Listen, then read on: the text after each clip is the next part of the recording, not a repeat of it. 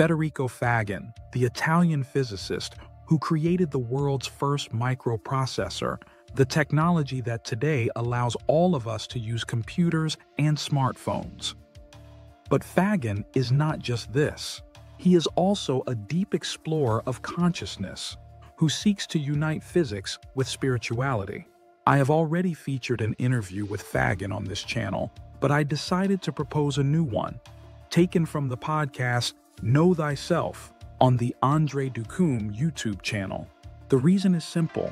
This conversation is even more complete, richer in details and nuances that I felt obliged to share with my community. For this reason, I have summarized and commented the entire interview for you to make extraordinarily profound concepts more accessible. In the description, you will find the link to the complete original interview. In this dialogue, Faggin confronts Andre, the podcast host, a young and attentive explorer of consciousness topics. The result is an illuminating conversation that touches on the fundamental questions of existence. Who are we? Who are we? What is the purpose of the universe? And what does quantum physics have to do with all this? Get ready, because what you are about to hear could radically change your way of seeing reality. If you are interested in these topics and want to support quality scientific dissemination in Italy, consider subscribing to the channel and activating the bell. The interview starts from a crucial point in Faggin's life. He was a materialist physicist, convinced that physical reality was all that exists, and that by doing everything right, he should have been happy. But he wasn't. This crisis led him to an inner search, to study neuroscience to understand what consciousness was, but without finding answers. He couldn't understand how electrical and chemical signals in the brain could create feelings. Then, one night in 1990, the event that changed everything happened. He wakes up and suddenly, a beam of energy emanates from his chest, a white and sparkling light that is pure love, joy, and peace, thousands of times more powerful than anything he had ever felt. At that moment, his consciousness finds itself within that energy, and he simultaneously becomes the observer and the observed thing. He perceives that this substance is what everything is made of. Let's stop for a moment here. This is a turning point. It is fundamental to understand that we are not talking about an intellectual intuition or a theory. Faggin describes a direct, inner, all-encompassing experience that completely overturns his materialistic worldview.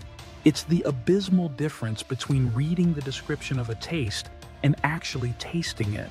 That experience becomes for him a form of knowledge more certain than any mathematical theorem because it is a direct knowledge of self. From that moment, he decides to dedicate his life to uniting physics and spirituality. But how does Faggin define consciousness? His definition is as simple as it is powerful. Consciousness is the ability of the one, the totality of what exists, to know itself. In my opinion, this definition deserves reflection. Faggin does not speak of consciousness as a product of the brain. He describes it as a capacity, a dynamic and fundamental process of the universe itself. And he links this capacity to an intrinsic purpose, self-knowledge. The universe in this view ceases to be a cosmic accident, a blind and purposeless mechanism, and becomes an entity that has a deep desire to explore and understand itself. This desire, Faggin says, is the same craving for knowledge that drives us human beings, which gave rise to spirituality, philosophy, and science. From here, Faggin builds a theory of reality structured on three levels. The first is fundamental reality, which is described by quantum physics. This is not the world we see, but a deeper realm where there are no objects, but fields. In this level reside conscious experiences, qualia, meaning. Then there is classical reality, the world of objects that move in space and time that we perceive. This reality, according to Faggin, emerges from the deeper one. Finally, there is the body, which acts as a bridge between these two worlds. Our body is both a quantum and classical structure. To describe the fundamental conscious entity, Faggin introduces a new term, Sate. A Sate is a quantum field, like the field of an electron, but endowed with consciousness and free will. According to Faggin, we are a Sate that temporarily inhabits a body to experience and learn. A personal consideration: why use a new word like Sate and not simply soul? I believe Faggin does this deliberately to strip the concept of centuries of religious and philosophical superstructures that the word soul carries with it. He wants to anchor this idea to quantum physics, giving it a new theoretical basis free from previous dogmas. It is an attempt to create a language that unites science and inner experience. This brings us to another key concept: free will. For Faggin, free will is not a property of the body or the brain. The body is more like a machine, an automaton that executes programs. Free will is a property of the Sate, of the conscious field that controls the body. The analogy he uses is that of an operator controlling a drone remotely. The operator has free will, the drone executes. We are the operator. Our body is the drone. To the extent that we completely identify with the body and act only driven by its automatisms and conditioning, our free will is limited.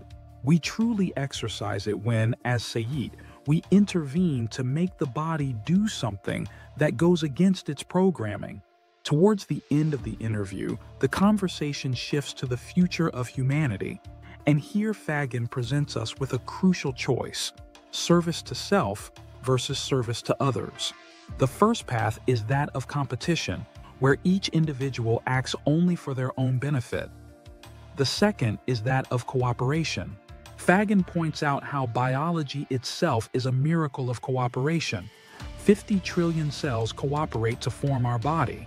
If humanity does not learn to cooperate, recognizing that we are all interconnected, it is destined for self-destruction. In conclusion, what does this extraordinary interview leave us with? It leaves us with a vision of reality radically different from the materialistic one. We have seen how Faggin, starting from a personal crisis, arrived at a theory in which consciousness is the fundamental fabric of the universe. A universe that has a purpose: to know itself through infinite conscious entities, the seeds, which are us. But beyond the theory, the message that, in my opinion, comes across most strongly is an invitation to take responsibility for our existence and our happiness. It is an invitation to look within ourselves, to value our inner experiences, because there and not outside is where the deepest knowledge is found.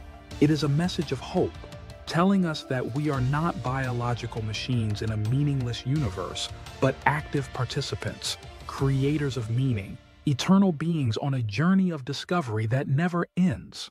And this brings me to the question for you. What do you think? Does this vision of reality resonate with you? Let me know in the comments. I'm very interested in reading your thoughts. If you liked the video, leave a like, subscribe to the channel, and share this content with whoever you think might appreciate it. Thank you, and see you next time.